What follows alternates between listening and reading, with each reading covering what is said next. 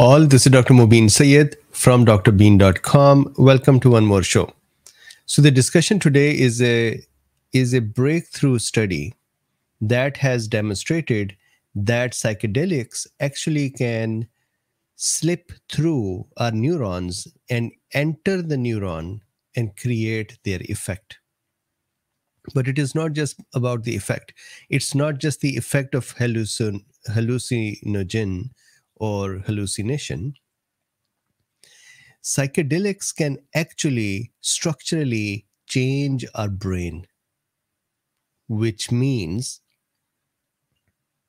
they can change our perception and our mood for the positive for longer period of time. This is the kind of effect that we have been trying, we medical community has been trying to produce with serotonins. And here come the psychedelics. With this study, demonstrated that that effect can actually be better produced by psychedelics. So that is the discussion. It's a beautiful study. I love these kind of advances in science. So let's look at them. So this is drbeen.com. If you do not have access to drbeen.com, then there is a link in the description. I think I would suggest that you get access to it. And the price is really, really reasonable. Somebody was asking me that when are we going to actually start with the courses? So we actually have the courses page now up. It was up for some time, but then it crashed. So as you can see, it is taking some time. So the caching mechanism for the page is still not up, and the purchasing plans are still not up. So we're still working on that. Hopefully it took a lot of time. But the courses page is up for CME videos, $200, COVID-19, $750, cardiovascular, $500, and so on. But in the meantime, all of these courses in one place for $97 or $67. So that's just crazy. Okay, so this is drbeen.com. What is serotonin? Just a general idea for us that serotonin is a neurotransmitter present in our brain. It is involved in sleep and learning and memory and temperature maintenance and sexual behavior and hunger, a lot of important functions. And this is why when there is a problem with serotonin, there is depression and anxiety. This is also why we try to give selective serotonin reuptake inhibitors, which try to increase the serotonin molecular levels by not letting them be reuptaken or not letting them be recycled. And with that, we try to treat depression and such mood abnormalities. This is the study that we'll be discussing today. This is actually behind a paywall, this manuscript. So I cannot really go over the whole manuscript, but I'm going to go over the interpretation of that with my drawings. Then some more links here as well. This one is very important, mechanism of dendritic arborization. So let's actually start. The remaining links are just supportive links. I also wanted to share with you, this is something funny. This is Science Direct. And if you hover over the links, for example, let's say magic mushroom, psilocybin, the little text that has appeared, it says, learn more about psilocybin from Science Direct AI-generated topics page. So the AI has already started authoring content for us, and it is already integrated. Actually, Drbeen will have AI integrated next week as well. So these are the references. Now let's start our discussion. This is the actual paper. And as you can tell from my markings that I've gone over this. And now let's go over the discussion. So these are gifts for humanity. They are continuing. The discussion is psychedelics promote neuroplasticity through the activation of intracellular 5-hydroxytryptamine type 2 receptors. And Paul, thank you very much.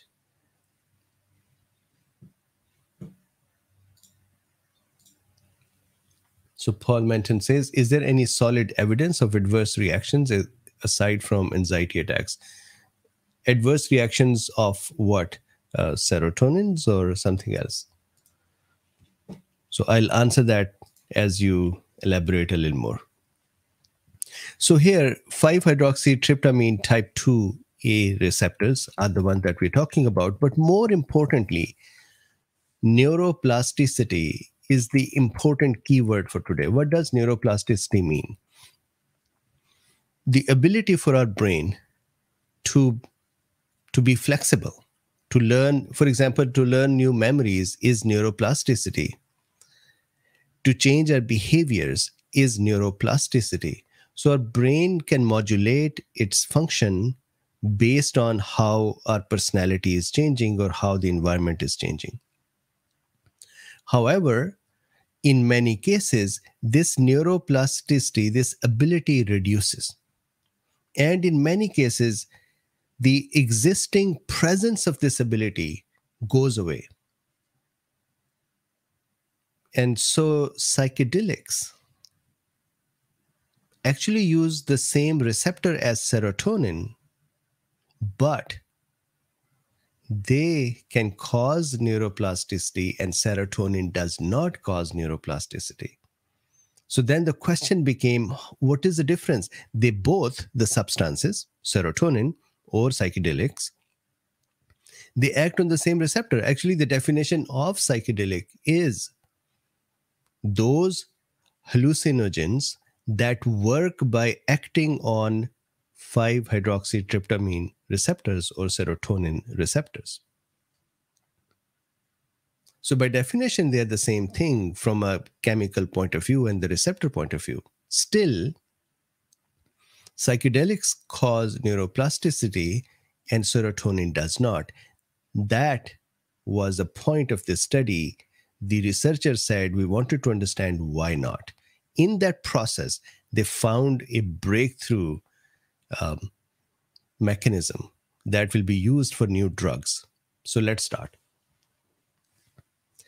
M. Gregory says, so the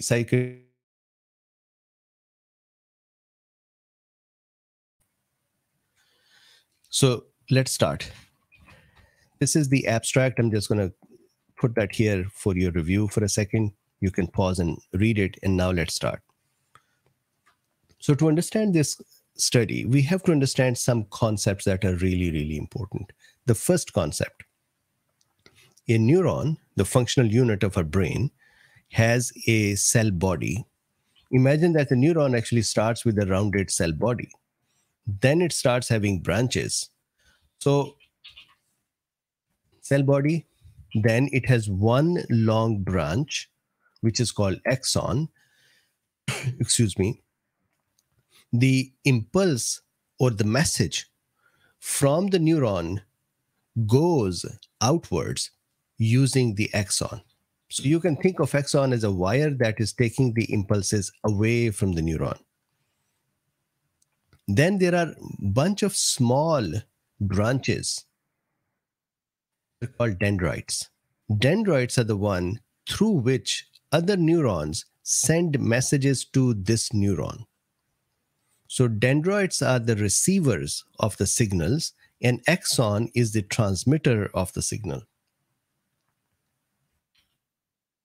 Every neuron can only have one axon, but can have hundreds and thousands of dendrites. Now the dendrite, this is an important concept now. The dendrite, the more complex they are, the more in number they are, the more arborized they are, the more our brains function and the better our mood and our perception of reality.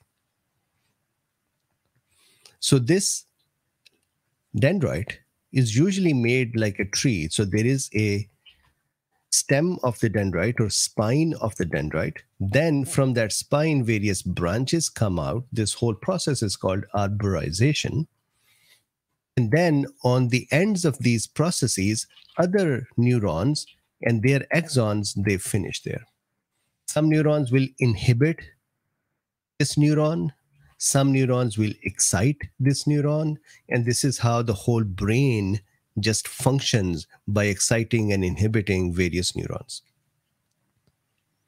In the chronic depression as a disease, what happens is one of the problem, the structural problem that occurs is that the complexity of the dendritic site reduces. The arborization reduces. The number of connections with this neuron reduces. The neurons start losing connections and depression occurs. And we cannot just simply give more serotonin or neurotransmitters to excite the neuron a lot to compensate for the structural abnormality that has occurred. We have to find ways to create more branches to modulate the dendrites. We have to find ways to create neuroplasticity. And in today's study, you'll see that psychedelics do that. Serotonin does not do that. Okay, so continuing. So I have already explained the concept of arborization, and that is the branches with the dendrites. So dendritic complexity reduces connections if in depression, the dendritic complexity reduces, the connections with other neurons break, and that leads to depression. What does that mean? Imagine this neuron is undergoing a structural change and it loses this dendrite. When it loses this dendrite, it would lose connection to this other neuron as well. And all of a sudden, this neuron is less active. It is less modulated by the surrounding neurons. And now this neuron is not functioning correctly. And the result is depression and many other anxiety, depression, fear, mania, many problems.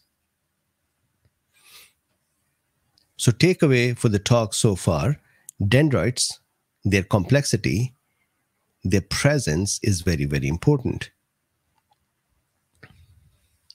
Now, as I said before, arborizations or dendritic complexity determines the perception of reality, determines the feelings, the hunger, anxiety, sex, all of that. More complex the dendrites, the more connections a neuron has, the better we feel and operate. And less complexity, we feel bad, we feel fearful, and we operate incorrectly as well. Now, psychedelics, what do they do?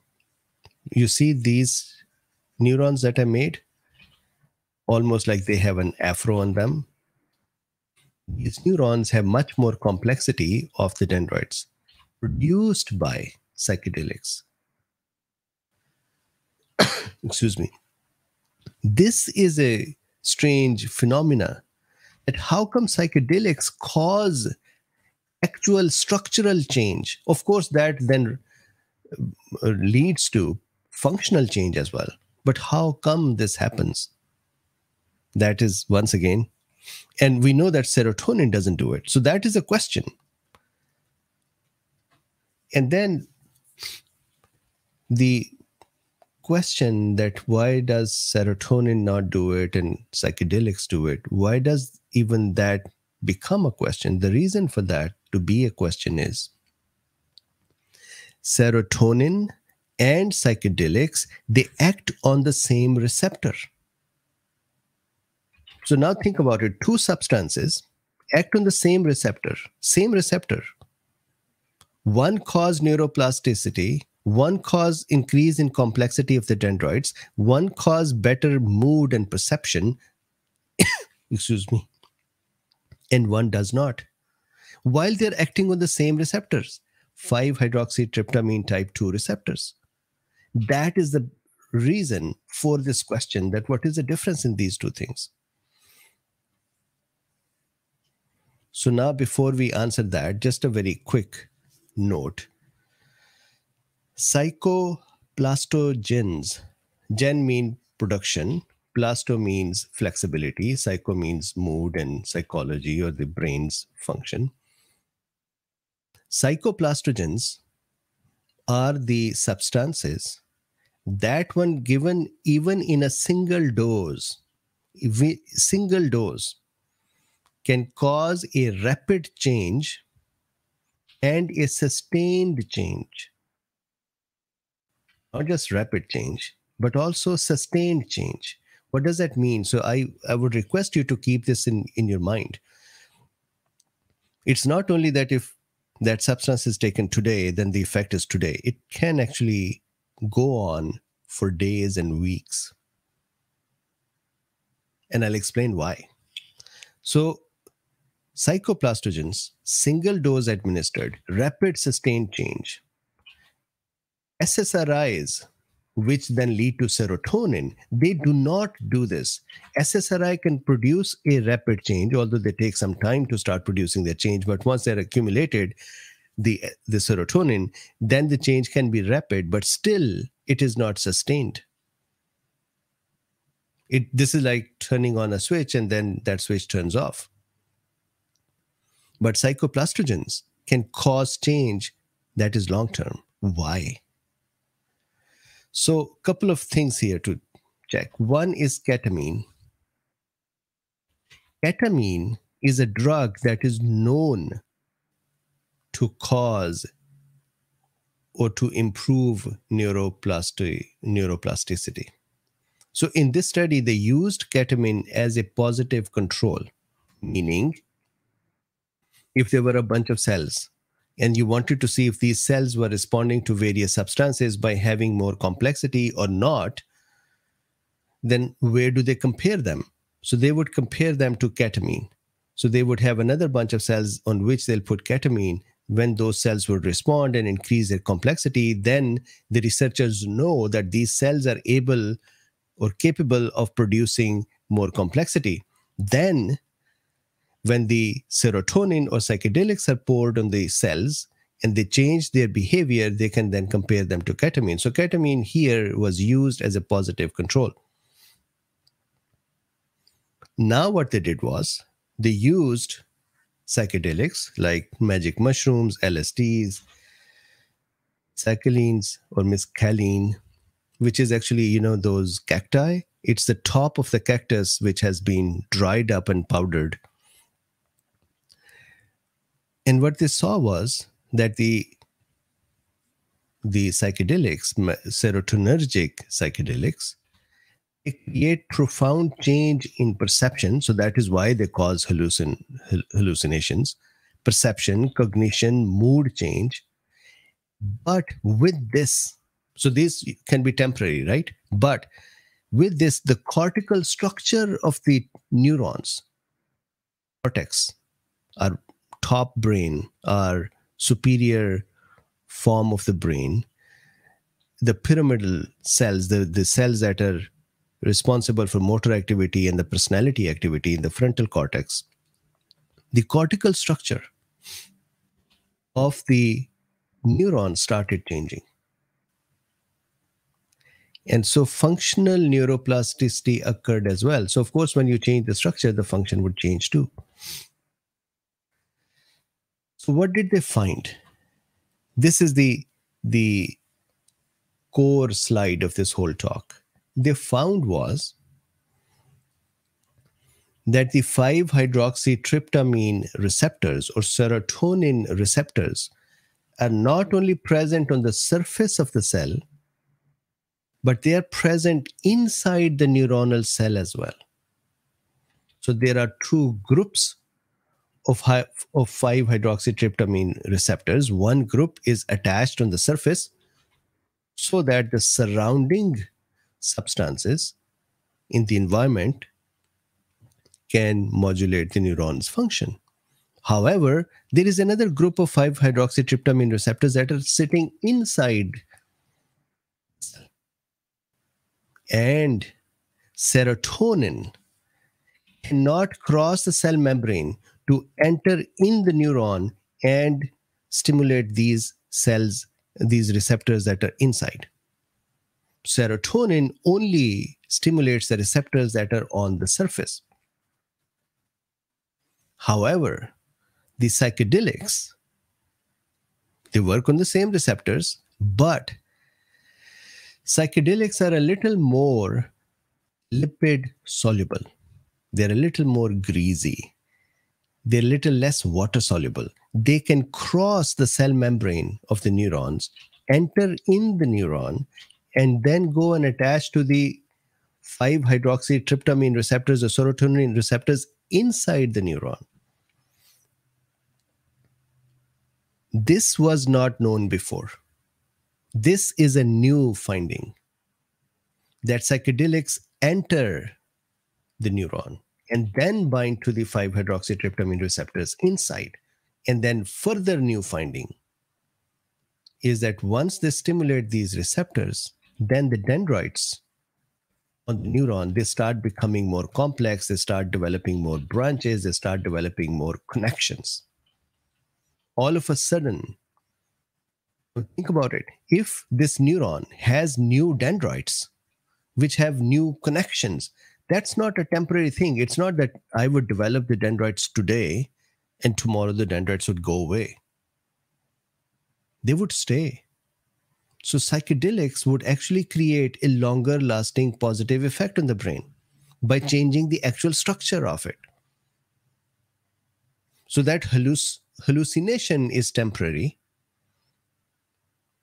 but the structural change and then psychological change towards positive is more longer lasting. And this is a change that serotonin cannot produce. Now, I want to connect this to some thought.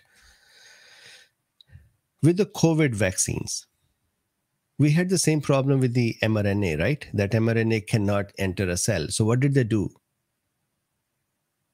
They wrapped it in lipid nanoparticles. I believe after this study, future serotonins will be modified or will be given transporters so that they can enter the neuron inside and go and act on the 5-hydroxytryptamine receptors inside the neuron.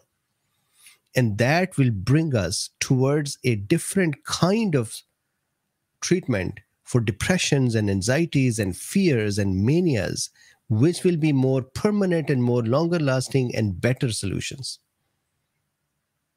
This is the contribution of this study. Well, you could say that one can use psychedelics too, sure. But not everybody is inclined to use psychedelics. So they'll have to make drugs that can do this behavior of going into the neuron and then stimulating the 5-hydroxytryptamine or serotonin receptors inside the neuron. Now, there is still something that is not known. That is, when the 5-hydroxytryptamine receptor that is,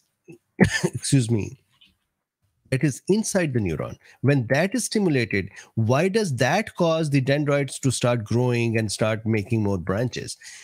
On the other hand, compared to when the 5-hydroxytryptamine receptor outside the cell, this on the cell membrane, when that is stimulated, why does that not cause this reaction? We have no idea. We actually did not, before this study, we did not even know that there are two separate mechanisms of stimulation. So we have found that out. But what happens inside the cell when serotonin receptor inside the cell is stimulated? What is the mechanism that leads to then making more dendrite complex or arborize the dendrites? That's not known. So the result is, with psychedelics, not only we get the hallucinations or altered perception of reality, we actually get a functional and structural change in the brain. Now, here was the important part of the test. They said, if it is not psychedelics, but if it is the serotonin receptor inside the cell and stimulation of that receptor that matters, then let's try to inject serotonin inside the neuron, let the serotonin go and stimulate the receptor instead of psychedelics. And let's see if the serotonin does the same thing as psychedelics do.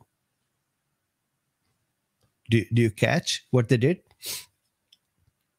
So they knew now that psychedelics do this behavior of going into the neuron and stimulating the receptor for serotonin and causing this change in the brain, the neuronal structure. They wanted to rule out that psychedelics are not doing something else. Maybe we do not know, but they're binding with some other enzyme and some other proteins and doing some other hidden mechanism. So they said, remove the psychedelics from this whole equation. If it is the intracellular serotonin receptor behavior, then find a way to send serotonin in the cell. Let that serotonin stimulate the serotonin receptors inside the cell. And if it does the same behavior as psychedelics, then we know it is intracellular serotonin receptors that do this. So they did 2 experiments. Number 1, on this side, and this is a very common thing, they did electroporation. Electroporation is that you take a cell and you give it electrical jolts. Under those electrical shocks, the cell becomes porous. It develops tiny microscopic holes in it. And then through those holes, you can throw things in the cell that normally are not allowed to get in. So what they did was they put some serotonin around the cell. Then they gave the cells or neurons electrical jolts. This is in vitro. This was not a human or an animal. And that allowed the serotonin to get into the cell neuron, of course, then go and attach with the serotonin receptors inside the cell. The result was that these neurons started developing more dendrites. These neurons started becoming complex. So they proved that they did not need psychedelics. They just needed something to get into the neuron and stimulate the serotonin receptor. Then they did another experiment in which they had mice. These were depressed mice. And what they did was, in these mice, they had genetically modified them to express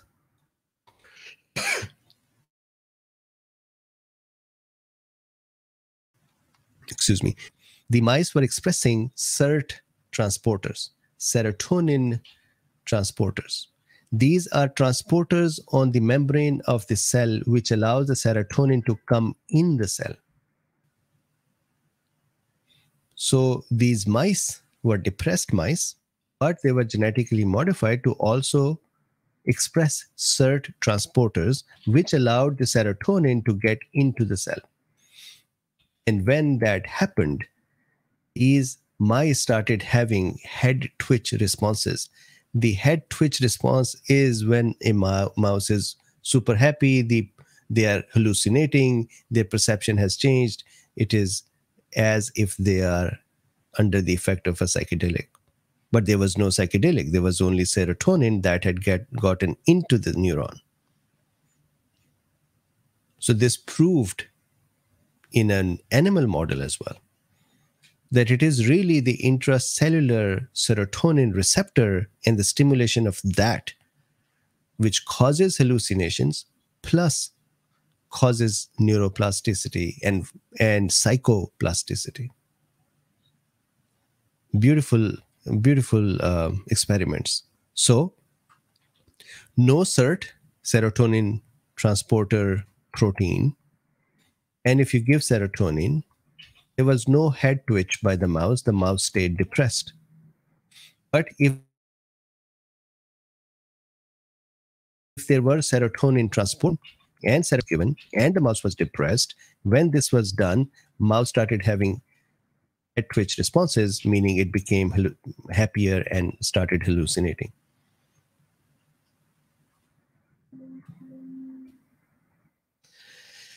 So then the question is, what is the takeaway?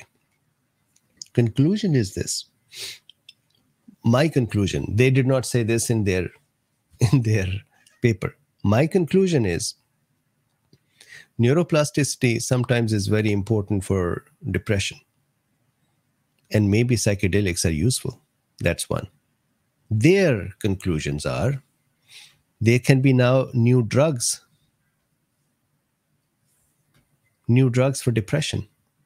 The drugs will actually get into the neuron and still work on the serotonin receptors. So they could still be SSRI like drugs, but instead of working outside to increase the level of serotonin by not letting it be recycled, these drugs may actually get into the neuron and then stimulate. They may be serotonin agonists that can get into the neuron and stimulate the serotonin receptors. There may be modified serotonin itself, and given the serotonin the capability to get into the neuron. So how can that be? They can have a methylated serotonin, or they can have tryptamine, they can have dimethyltryptamine, DMTs. They can modify them that they can enter, these substances can enter the cell. And when they can enter the cell and then they can combine with the serotonin receptors, these then can cause structural changes. Then this discovery allows us to use drugs in a more targeted fashion, meaning today we give serotonin that acts everywhere wherever serotonin is. But now you could create a serotonin that gets in the neuron and only works on the serotonin receptors inside the neuron instead of outside the neuron. So you may be able to modulate the behavior in a different way and would not have as many side effects of excessive serotonin as we get today. And once again, they did not say it. I'm going to say this. I think this would enable us to have folks in depression because of cortical changes, because of the brain tissue changes, to come out of those depressions and have more permanent, more longer lasting effect on them instead of continuously needing the medication. So that is the study, beautiful study. I think it's such a breakthrough in this area. So let's very quickly see if there are any comments and then we stop. Betty says, wow, yes. Me Pollard says, wonder if the scientists were on mushrooms when they had the idea for hypothesis. Maybe. So Primal says mushrooms are cheap, tablet is expensive. Correct. So I think they only know exactly the needed. Plus, if the mushrooms are creating that hallucinogenic effect, they would like to have drugs that do not create that effect. Again, for some people, I have never taken these, so I have no idea what does it really mean. Old School says, can we get the likes up a bit higher? It's much small thing we can do for Dr. Bean. Thank you very much. Like, and like, and subscribe and share as well. Okay.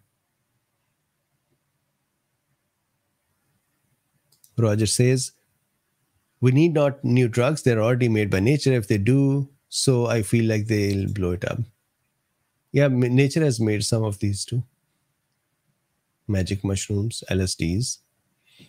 Now, excuse me, as far as I know from my reading, not from experience, that these are not habit forming or craving forming. That is true. Mexican mushrooms. These are actually, the magic mushrooms are, I believe, Mexican mushrooms.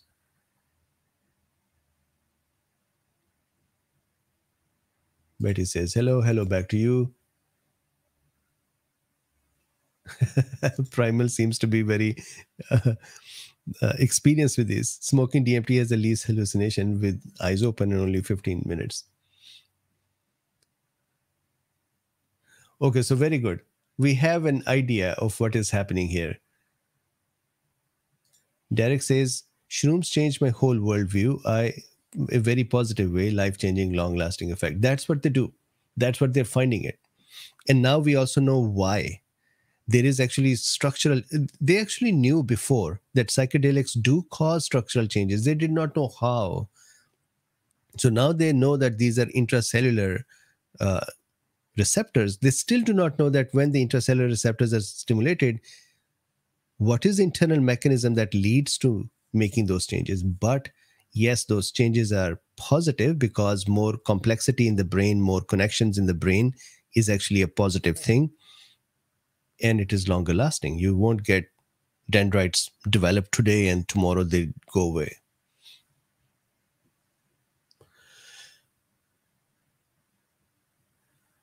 Correct. So psychedelics, there are many drugs that are hallucinogens. However, psychedelics by definition are those hallucinogens that act by acting on the serotonin receptors. So that is why you can still call them serotonergic psychedelics, but psychedelics generally are serotonergic by definition.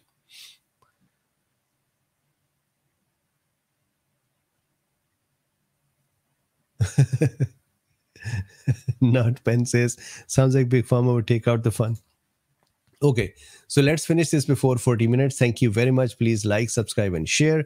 There are links in the description. You can buy an access to Drbeen, or you can use PayPal to support this work, or you can become a member of Substack, or you can become a member of patrons as well. All links are in the description. Of course, if you do not want to do any of that, that is fine as well. With this, thank you very much. Tomorrow, 10 o'clock in the morning, tomorrow is Saturday, but 10 o'clock in the morning and 1 in the Eastern time, 10 morning Pacific time, we'll have Dr. Stephen Phillips. We'll talk about chronic inflammation and chronic COVID, long COVID as well. So I'll come live once more over the weekend. Thank you very much. I'll see you tomorrow. Bye-bye.